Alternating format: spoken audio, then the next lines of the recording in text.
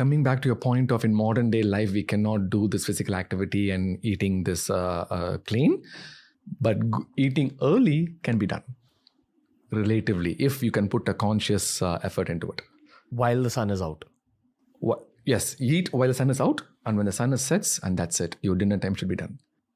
And I have a wonderful research study to share regarding this. Sure.